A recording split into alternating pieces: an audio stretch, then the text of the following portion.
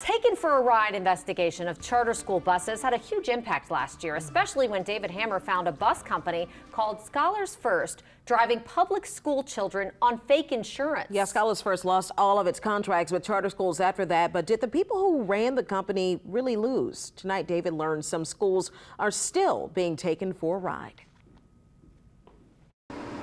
Local school bus company Scholars First had a string of problems in the 2018-2019 school year. First, a Scholars First driver was caught on camera beating a 7-year-old student. Then another child was left sleeping on a Scholars First bus in a 7th Ward lot. We found dozens of Scholars First buses parked illegally in a muddy field. And finally, we caught Scholars First using falsified insurance documents, and the state insurance commissioner launched an investigation. That's a fraudulent document, a counterfeit document. 9 charter schools reacted by firing Scholars First. But is the company really out of the local school bus market?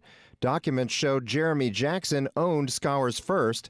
The company got its required insurance using an agent named Michael Simon, and its operations manager was this man, Hamilton Williams. Last spring, Williams blamed our Taken for a Ride investigation for costing him his job. Due to the publicity of Mr. David Hammer, I've lost that position and just been hired as a routing consultant. Left without a bus company after last school year, Coghill Elementary School replaced Scholars First with a company called EMS Transportation. But this former Scholars First bus driver says behind the scenes, nothing has really changed.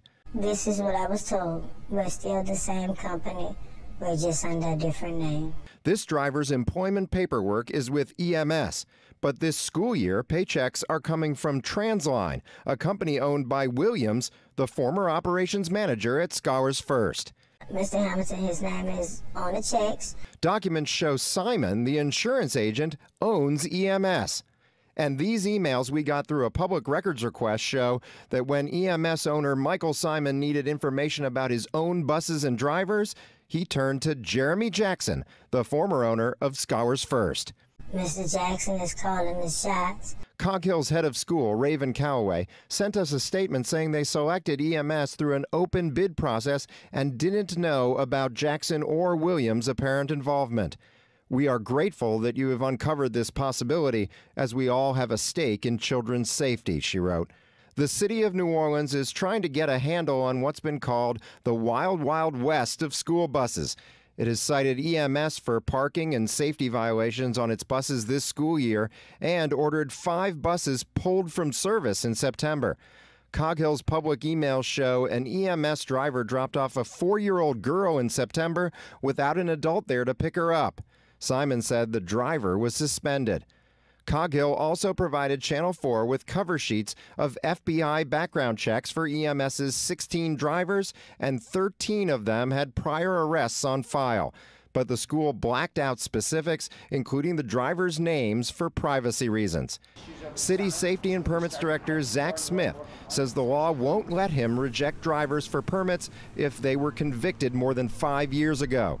And he said he can't do anything about the old Scholars First owners' apparent involvement in EMS. If they are compliant with those laws that the city can enforce, then we're going to issue permits. And similarly, the insurance commissioner's office says it has no jurisdiction over Scholars First's former owners if they aren't the officially listed owners of EMS. We went to the address EMS lists on all its official paperwork. It's a virtual office in a high-rise downtown, essentially an answering service and mail center. When it was active, Scholars First listed its address at that same virtual office. We also went to EMS's bus lot. It's a casino truck stop. No EMS offices there either.